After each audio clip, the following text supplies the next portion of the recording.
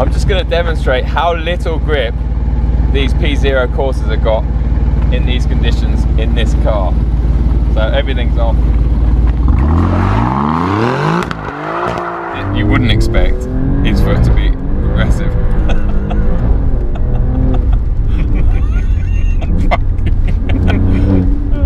Oh wow. Oh, that's just beautiful. Should we put it up here and take a photo? Yeah, definitely. Hey guys, how's it going? This is my good friend Ash next to me. Hey guys, how's it going? Ash, some of you might recognise from my from a M2 video that we shot together around November time last year. He owns a lovely M140i Shadow Edition. I'll link that video below if you decide that you like him by the end of this video. Otherwise, obviously, just don't watch it. Don't blame me if you don't. I talk funny, so yeah, he has got a funny accent. He's from New Zealand, but I'm sure, hopefully, most of you will understand what he's saying. We're in the fantastic Alfa Romeo Giulia Quadrifoglio. It is currently 2 degrees outside, and this car is running on P0 Corsas. For those of you that aren't familiar with tyres, the P0 Corsas are fantastic summer tyres, but they only really operate in really warm temperatures. They don't have much of a breadth of ability in that sense. Just going to put my hazards on while this guy goes past. Pirelli's equivalent of a Pilot Sport Cup 2 Michelin exactly tyre. Yeah, pretty much. But whereas the Cup 2 seems to still do a reasonable job in anything but like saturated roads, this one really just doesn't. It just doesn't find any grip. And in fact, before we roll off, I'm just going to demonstrate how little grip these tyres have got in a little video clip we made earlier.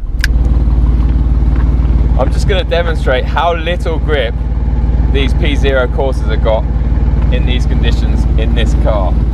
So everything's off.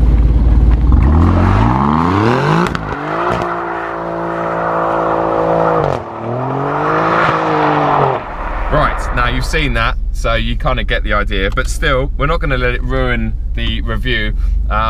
It was snowing heavy yesterday and the day before, and honestly, it was dangerous to try and drive this car at anything more than about walking pace. So I'm just literally going to spend 5-7 minutes behind the driver's seat talking about what I feel. Then we're going to swap, and Ash is going to give his opinion on the car and go from unbiased. Unbiased, exactly. Yeah, it's always nice. I think that's what a lot of you liked about the M2 video we did. It was just nice hearing someone else's opinion. I think we've got very similar tastes in cars, and we both like the same thing from cars, but obviously it's just nice hearing it from someone else. Corsas and Astras. And yeah, 1.2 Corsas on a 52 plate. Right, so I'm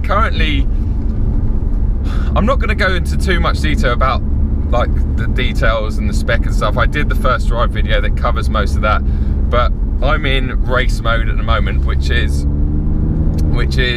for those of you that don't know, in the Alfa Giulia Quadrifoglio and the Stelvio Quadrifoglio, being in race mode basically means that you've got no traction control. So you put your foot down and it just it just lights up. But obviously you drive around that. We're both, you know, drivers, if that is such a thing. So it is nice to sort of have that and work out where the grip levels are, and sort of build from there. But we can't drive too fast because, number one, we're on a public road, and number two, the conditions just don't suit this particular car very well at all with these tyres on. The Giulia, as most of you know, it's had rave reviews, you know, all across the press. Everyone goes on about how good it is, and for right reason. It is, honestly, I've had this car for just under a week, and I just absolutely love it. It's very, very addictive. It has got real soul, and I know that's a bit of a cliche thing to say about an Alfa, but it really has. It's so far removed from anything German in that sense. It's got real character. Yes, the cabin, there's some nasty plastics in here.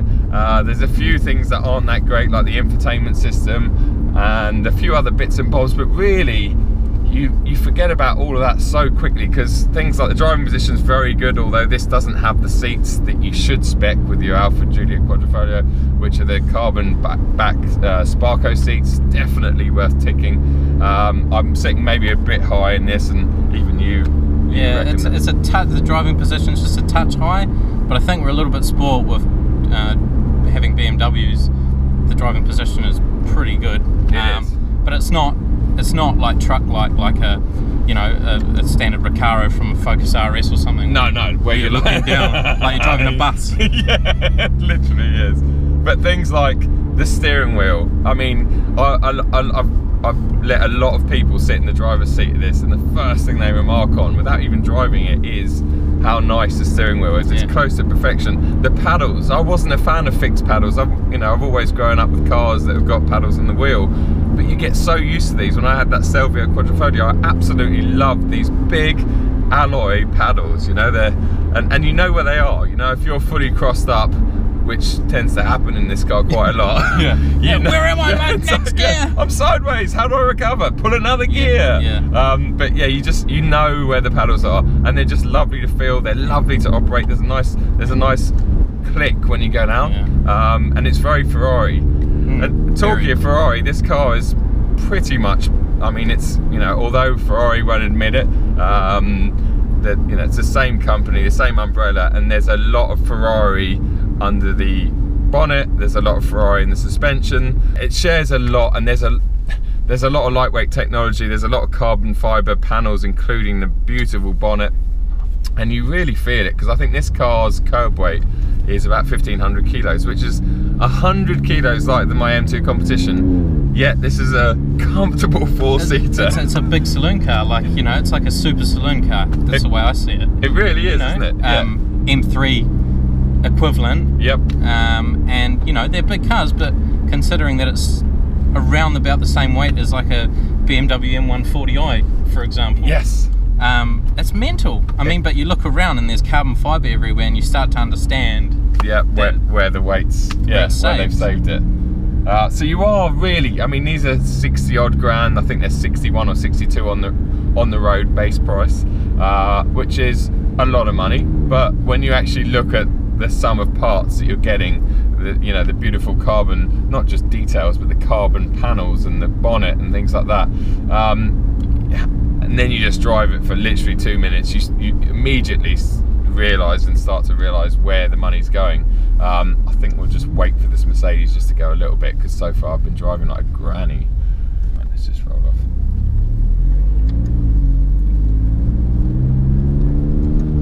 In terms of driving dynamics, I think this is very, very close to perfection. It's very hard to utilise and feel the technology that's in this car in conditions like these where you can't load it up. And I'm lucky to have driven one a couple of years ago in Italy in 30 degrees on the same tyres, dry, and that's when you really start to see its true potential. But you still get a little feel of what's special and what's underneath the skin of this car. The way when you come onto the brakes, it just hunkers down. It's just so. Oh, there's our mate. What's he doing? He's pulled over. Yeah. I think he's having a sleep. He's gone in for a pit stop. It's just so nice. It really is. There's just something about the way it controls its weight, and there's not loads of weight as we talked about, but there's just something about the way it controls its weight. It's just so good. It's so composed through here, and this is a rough road, isn't it? Yeah. It's just so composed. Another road closed. Was it closed that way? Oh, I know. That's just saying road closed because of. But anyway, my time in the seat is almost over. But I just want to. I mean, there's nothing new to say about this car. It's like I said, there's some things you lose in here that you do get in German cars, but it's just an incredible car. When you're pushing on, it's an incredible car. When you knock it back into normal, it's a very quiet, it's a completely different car, just like the Stelvio was. Real Jekyll and Hyde. It just goes quiet, and 8th gear is really high, so good economy. Yeah, it's just a really, really impressive bit of kit. I'm now going to let Mr. Ash get behind the wheel. As the tyres are skipping along the surface as it's very cold. Right, we'll just do a little swapsies and let's hear what this dude's got to say, because I've just talked enough shit.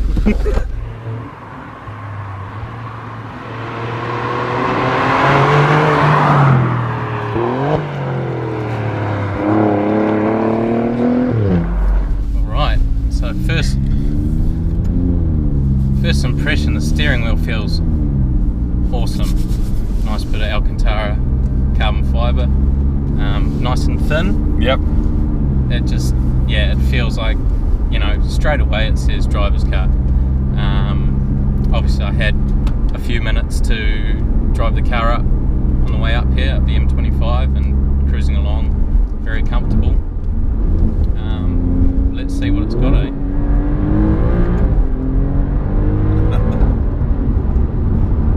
It really thrusts you when you're in the passenger seat, eh? Like you said, Joe, the brakes.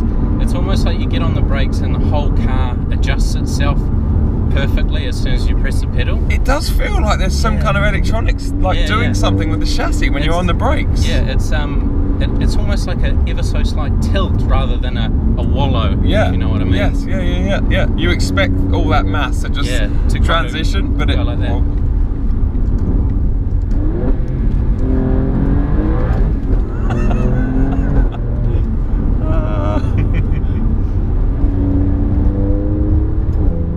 yeah, the pedals are easy to grab. You know where they're just so nice, aren't they? And you know, when I got out of the Stelvio and I got back to my M140 at the time, I was so disappointed with the tiny little paddles, you know? Yeah. As great as they are, these things are fully CNC machined. Yeah. Billet aluminium. Like, yep. You know, it's top quality car. What you pay for this car, you see. You sit in the driver's seat, underneath the bonnet, you can just see the raw carbon fibre, and it's just like, yeah, my money has been spent well. And at 60 grand, I mean, there's cars out there for 60 grand that you don't really get a lot. No. You know, this thing isn't. Yeah, you know, the time we've seen in it, I'm already sold. Yeah. It's definitely not a back B road English village car. I'll give it that. But no. It's certainly a sunny day Italian stormer. You can imagine, that's what, like, you could only imagine, couldn't you, what this thing would be like, even on a track, like, I think on a track day, this thing would be savage on a track day. It would be unbelievable. It would. I feel as though it would really come into its own. Yeah. Yeah, I truly do. It feels like, you know, even driving it here, I was like, man, I just want some twisty roads. I want something for this thing to really just, you know, get lively, because it's that sort of car. It's the sort of car you'd get into a lot of trouble very, very quickly. Yeah. But as drivers, that's what we want, isn't it? Absolutely. It's just naughty. It's so fast.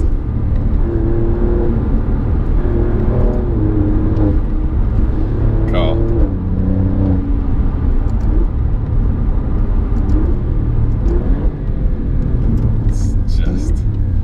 Even the gearbox, the way it changes down, the way it changes up.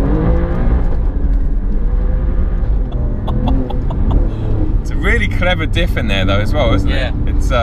It doesn't, yes, it's loose, and yes, you'd expect a car of 500 and whatever brake horsepower to skid out, but it actually does it very controllably. You know? It's not, you know, I wouldn't lend it to your auntie in the rain, put it that way, but at the same time it's very, very controllable.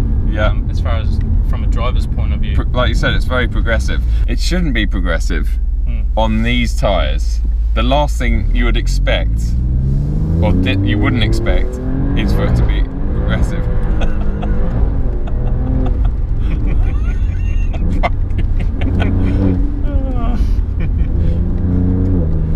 We've actually got to go and find a petrol station at some point. We do. Because we've been on zero for a while now. I tell you what, but all in all, it doesn't feel huge when you're driving it. It feels like it shrinks around. It's one of those cars that's a big car, but when you get in it, it shrinks around you and you go, you know what, this is very driver focused. Yep. It doesn't feel like you're driving a barge. No. You know, I know Sideways Sid wouldn't enjoy that, but no. Yeah, he loves his barge. Wow, look at that first shot. Oh wow. Oh, that's just beautiful. Should we put it up here and take a photo? Yeah, definitely. Right guys, I hope you enjoyed today's very random review. I hope you understand, I had it scheduled in to shoot tomorrow, which is Sunday, but tomorrow's meant to be snow and -3 all day, and it just it's impossible. So hopefully I'll revisit this car in the summer months and do a proper review of it, but unfortunately I just, you know, today was about the best we could come up with in the time and the weather that we had. But yeah, very impressed. Well done, Alfa Romeo. I mean, hats off to you. It's such a good car, isn't it? I love it. And you can see why the people, like, you understand why everyone's going nuts about it. Yeah, like the Chris Harris, and everyone was just like, God, this thing's amazing. There was a bit of build up around it, but it's totally blown the expectation of it. Yeah, you know? The quality, the drive, the comfortableness. Like, you could have your family in it. Yeah. And it's got oodles of power. Yeah. It's comfortable, and it's a driver's car. It is. But buy the bucket seats. Get one with the proper seats. These aren't bad. Not bad, but if you're spending the money. Yeah, it just brings the interior, because there's some bits of the interior that are lovely, other bits that aren't that amazing. But with the buckets in here, they're like they're the centre of attention then. And a bucket with that, you're like, it's like a 4-door race car. Yeah, proper. It really is. Anyway, guys, please make sure you check out Ash's Instagram, which will be in the description below. Feel free to give him any abuse on that, and yeah, give us a thumbs up, and make sure you subscribe if you haven't already. Leave any other comments and stuff below. Cool. Thanks everyone. Ash. Easy now, bruv.